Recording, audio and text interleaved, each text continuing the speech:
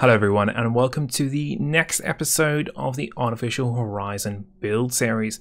Now in the last episode I showed you guys how you could add your speed, how you could add your altitude, and you could also add your compass heading on the screen, so as you move things go and change on your screen. It's just a little bit more information.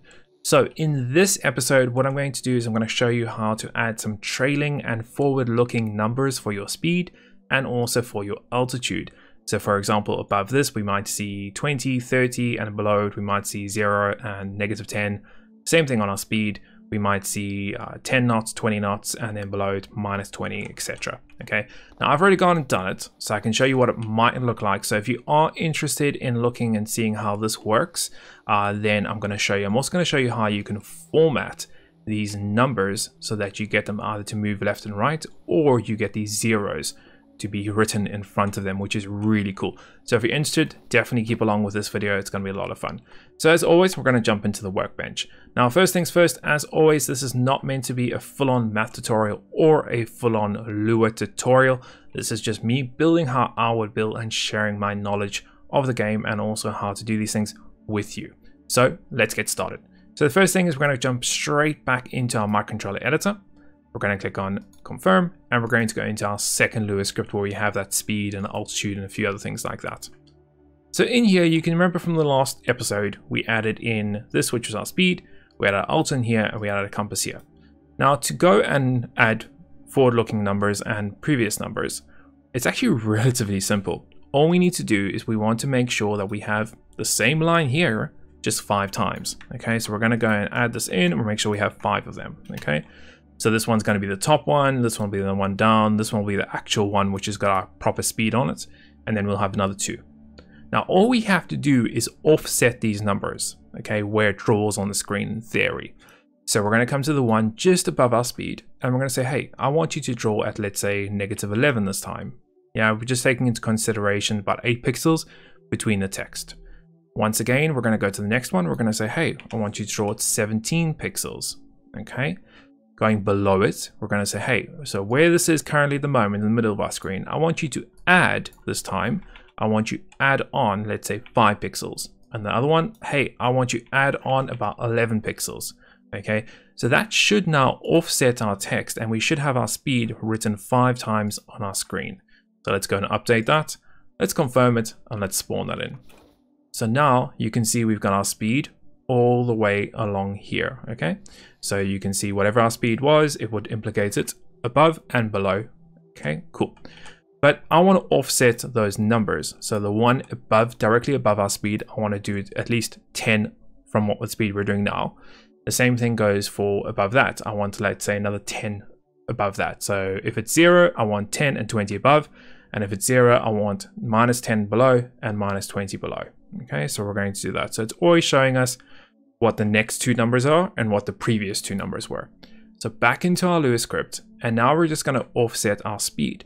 Now you can see from the last video we added this math.floor, but we've got it repeated 5 times. That's not really a clean way to do that. So instead, I'm going to take this math.floor and I'm going to apply it to our speed up here instead of doing it 5 times. So I'm going to come up to my speed, I'm going to do math.floor, open and close. So we are theoretically rounding that number or bringing it down to its closest whole digit over here instead of here.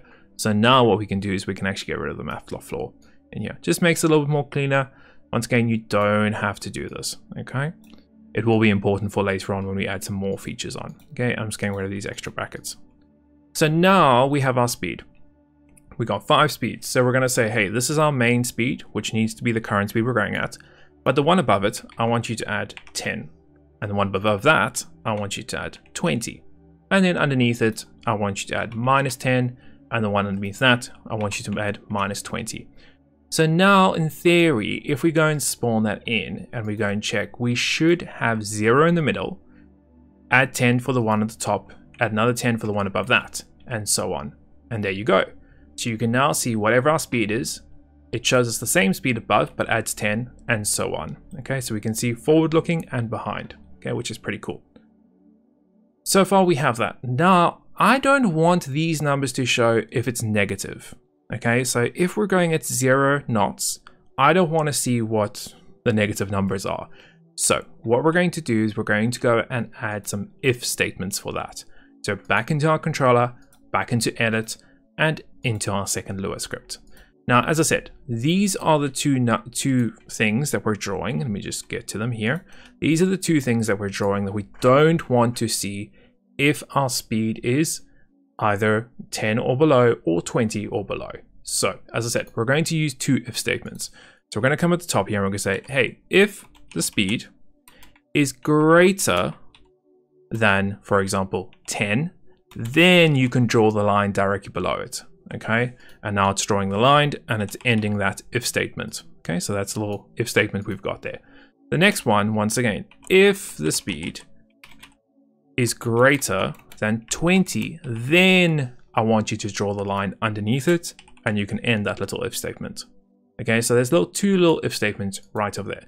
So in theory now, if we were to spawn this in, our speed is 0, which means it shouldn't show these two lines underneath here. If our speed was above 10, it would show the line just below it. And if our speed was above 20, it would show the second line underneath it. Check errors, click on done, update the script, confirm, spawn it in, and let's go check. And there we go. So we now have our speed above, and it will only show us our speed above if, or the speed below, if we are going more than 10 or 20. Now we can check that, of course, by just going and adding like a throttle lever, for example, and let's just, you know, because this is a test bench, we don't actually have any speed, we're not going at any speed, so we're just going to add that for testing purposes. I'm going to go here, override my speed, and let's go and get us electricity, and now let's test that in. Okay, so if we jumped in there, if we can increase that, we probably want to actually go to that and tell it to go a little bit more in numbers, a maximum value, let's say 1,000.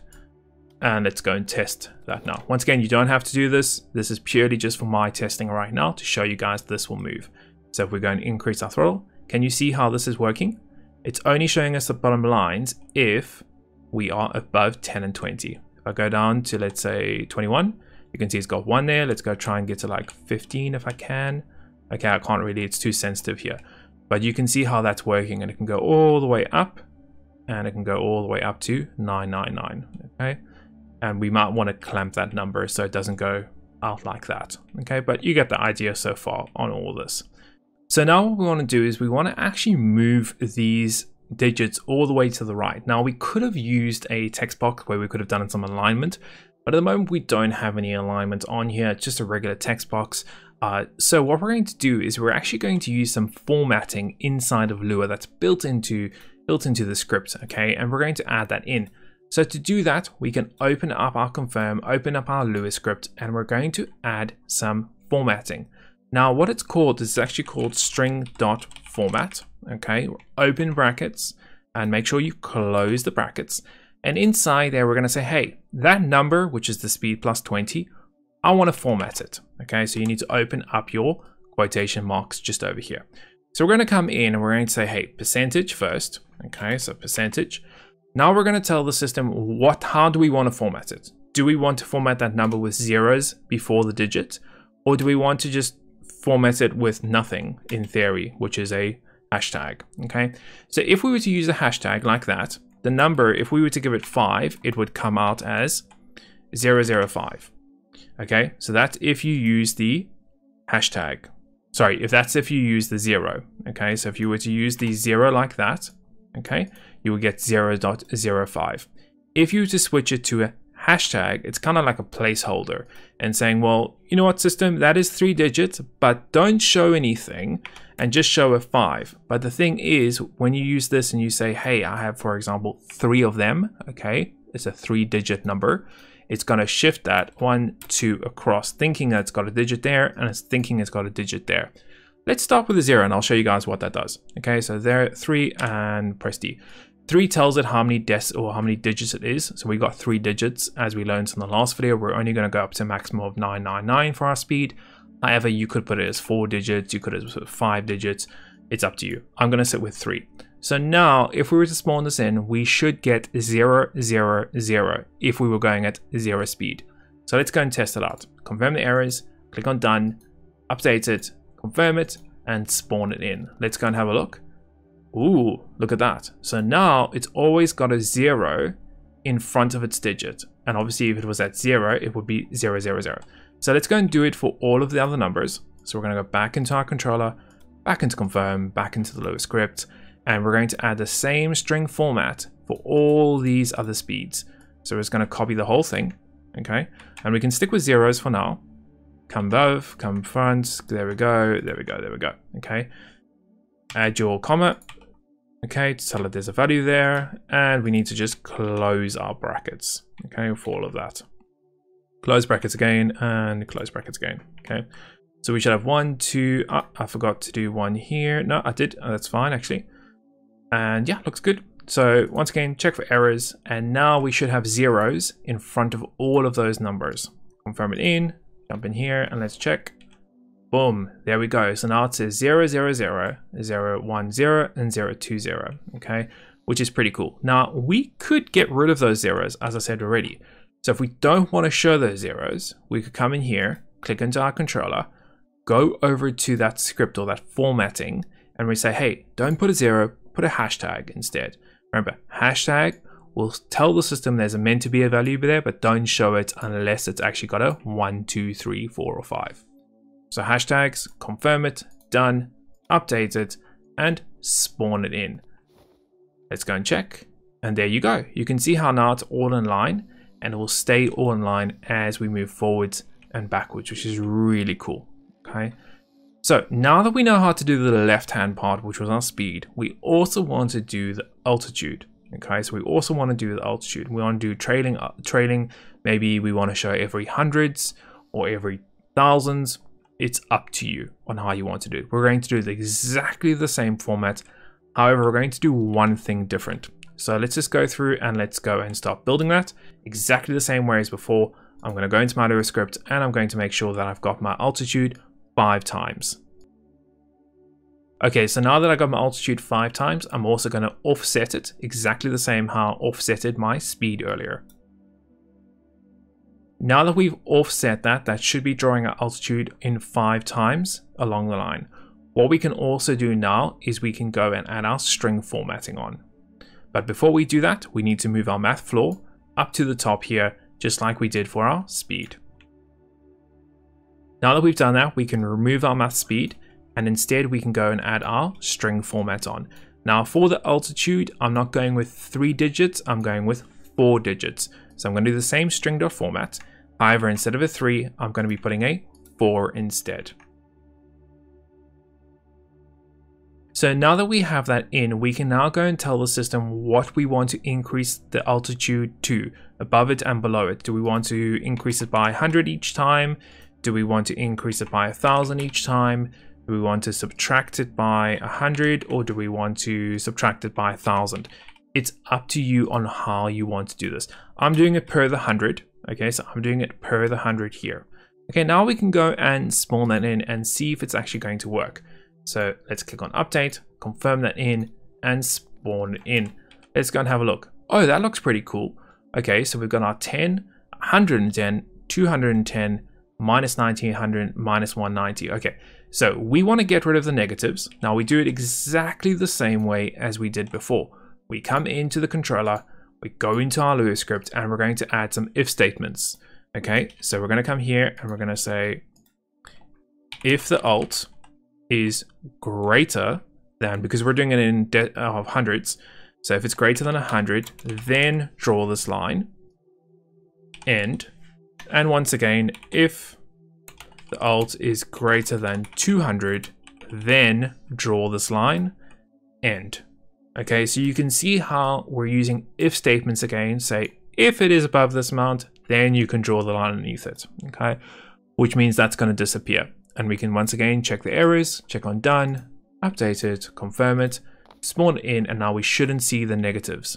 Okay, negatives are gone. Perfect. But there's a problem. These numbers are updating as our altitude is changing. You can see it's changing from 9 to 109 to 209, 110, 210. 211, etc. Now I want these numbers to be static. When I mean static, I want them to always say 100, 200, 300, 400, 500, 600, etc. I don't want it to be affected by our actual altitude. This is the only one that I wanted to give us our real alt. So how do we do that? Well, we can use something called a round feature. Okay, we're going to actually define a whole new function in our Lua script.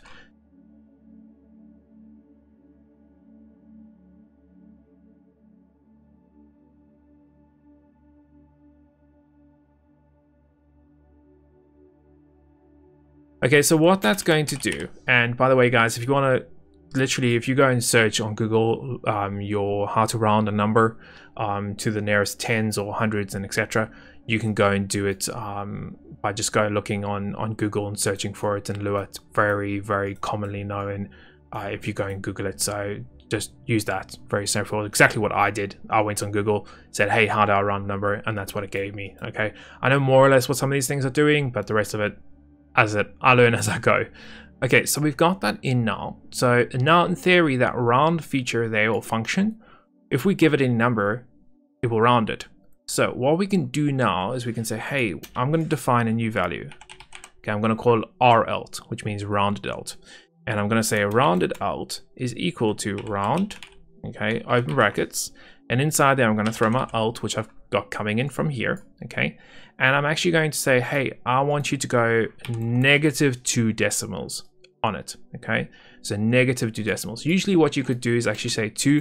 That way, if you gave it, let's say, an altitude of 98, it would do 98.00 because it has 2 decimals. But we're going to say -2 decimals. So let's say 100 is actually now 1 in theory, okay. That's pretty cool. So we got that, and all we're going to do is going to add R in front of our top 2 and our bottom 2. Okay, so it should round those to the nearest tens or to the nearest hundreds. Okay, at the moment it's rounding to the nearest tens. Okay, if we wanted to round it to the nearest hundreds, we can go back into our Lua script, come up to the top here, and you can see where it's got 10. We're going to say, hey, round to the nearest 100. Okay, instead I'm going to round it to the 100, update it in, confirm it, and spawn that in. And there we go. Let's go and move it down, and you can see this changes, but the number above it doesn't change. It's always a static 100, 200, 300, 400, etc, etc. Okay, so guys, that's as far as I'm going to be going in this video today. I think we've done quite a lot. We've got all these numbers along the left and right hand side. We've got quite a lot of code. And it's been a lot of fun. It's really cool to learn how to format things and how to configure them. As I said, if we wanted to add zeros, let's add zeros in front of the altitude. We can do that. Go back into the Lua script, go down, and instead of using hashtags again, just use zeros. Okay, let's just change that to zeros. And now it's going to go and show us the zeros in front of the altitude, which should be really cool. And let's go and spawn that. Cool. Okay, so now we've got our zeros there. That's it. You don't have to do that. You can change this completely as much as you want to, completely up to you. Now, in the next episode, I'm going to show you guys how you can add a bank indicator on your screen. Okay, I'm going to show you how you can add a bank indicator on your screen.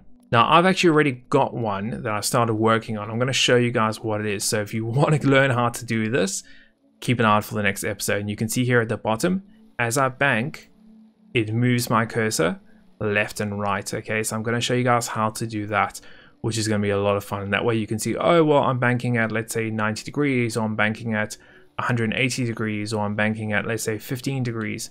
Okay, and you can easily see how much you're banking by adding this little arrow here at the bottom. We'll add some more lines and stuff. So that's what we're going to be doing in the next episode. So guys, that's where we're going to be ending off for today. Hopefully you have enjoyed it. It does take quite a lot, obviously, to make these videos. It's very technical in terms of coding, and I'm learning as I go, and I'm having a lot of fun doing it, doing something different and something new here for myself, and learning something new. So guys, if you have enjoyed it, smash that like button, hit that subscribe button. If you don't want to miss any of my future content, hit that bell icon, and until the next one, we will see you then.